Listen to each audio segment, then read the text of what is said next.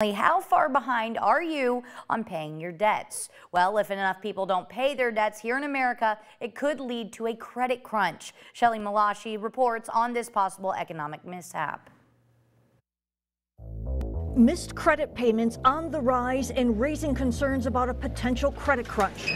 Delinquencies rose across all days past due categories year on year, including credit cards, loans, and mortgages, jumping from 0.16% of loans in May 2022 to 0.25% in May of 2023. That's according to the latest monthly credit gauge analysis from VantageScore. Now, as we move forward, I think it's highly likely that down market consumers will continue to face elevated rates of credit on their revolving debt and credit card. Higher interest rates have made borrowing more expensive, and as interest rates rise, the cost of servicing debt increases, economists say, making it more challenging for people to keep up with payments.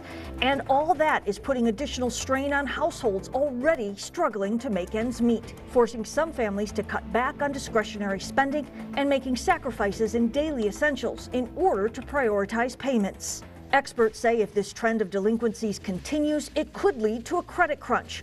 Lenders may become more cautious in extending credit, making it harder for you to access new loans or credit cards. And while the Federal Reserve paused interest rate hikes last month, economists say there doesn't appear to be any relief on the horizon, with the Fed expected to raise rates again this year. It's going to be difficult for the Fed to sort of just stop and say, hey, we're done.